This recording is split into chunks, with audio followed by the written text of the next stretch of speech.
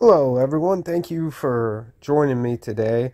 Uh, I'm finally going to put out a video on building the CDH 110.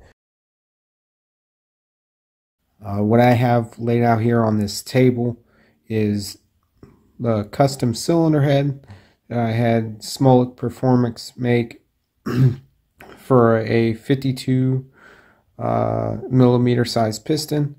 I'm using a flat top piston, so it will work for my 56. Maybe in the future, I might be able to ask for a custom made one if I wanted to use a 56 millimeter piston with a crown.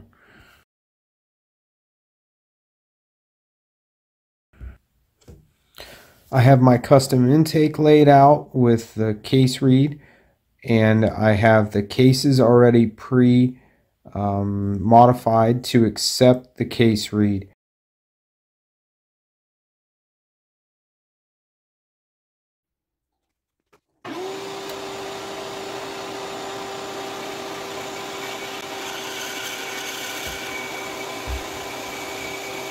Right here I am just cutting down the length of the custom sleeve I am making, getting it ready to be mapped out so that I can do the porting.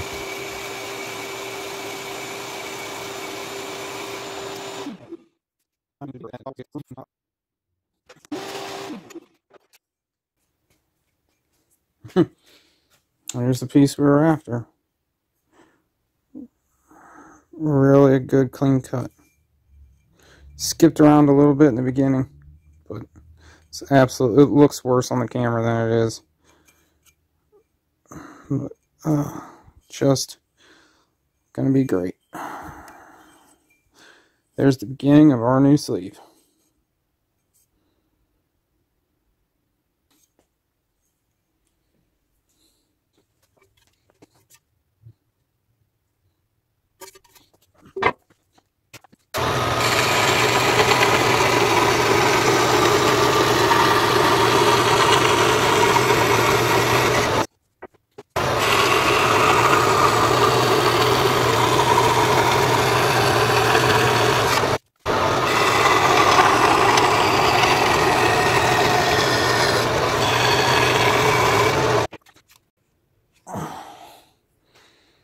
Well, there's the start of it. Not too shabby. I'm going to come in here and get the rest of these lines out. I'm sure that I've showed you enough. This takes forever to do all this stuff. Then I'll have to come in here with a grinder and get the rest of these out. Follow this actual line where my whole saw didn't get it out. And we'll keep going.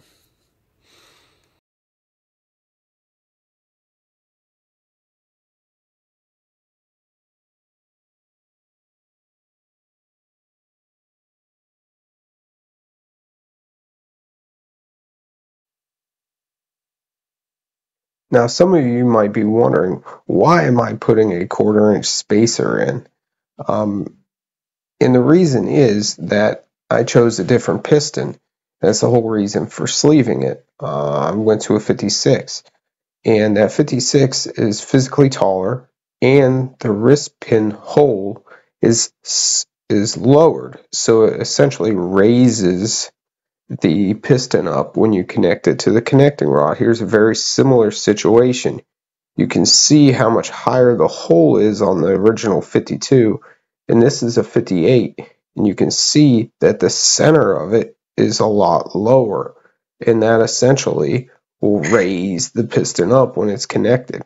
So that's essentially the only reason why I'm putting the spacer in. Not really about more crankcase volume, because it will create a little bit more, but that's, I just don't want the piston to hit the head. So for those of you that are wondering, now you know.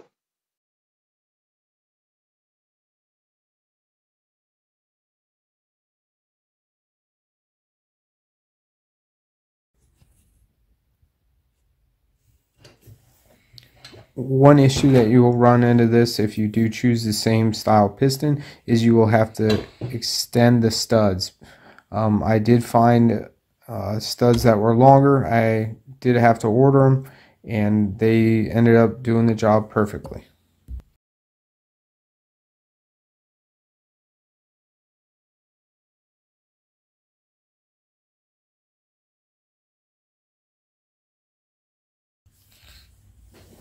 Here I am showing you the way I'm measuring out the ports for the custom cylinder or custom sleeve I'm doing. I always start from the top down with my measurements. I just find it to be easier, and I always give myself a millimeter or two of grace with the measurements. These are just rough ends. Once I have it, cut them out, and I have it sent out and sleeved and brought back, then I can truly verify where exactly I want the sleeves, or where exactly I want the ports, and then I'll hand Dremel those in and make them really nice and clean.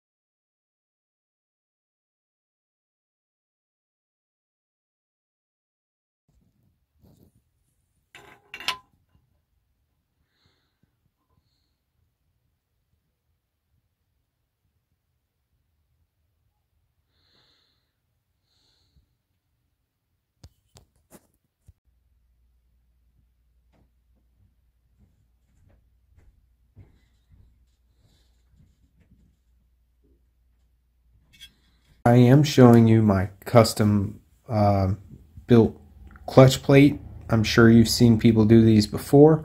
I ended up just taking the star nut and putting a few healthy tacks on a clutch disc, and then I just drilled it, or I just tapped the holes with a 7mm tap and used bolts to go down in.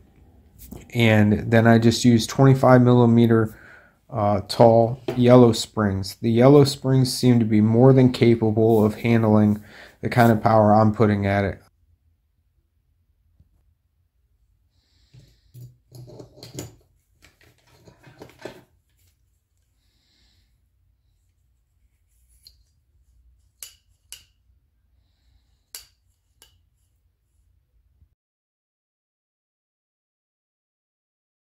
Thanks for watching, everybody. Here's a sneak peek at the engine running.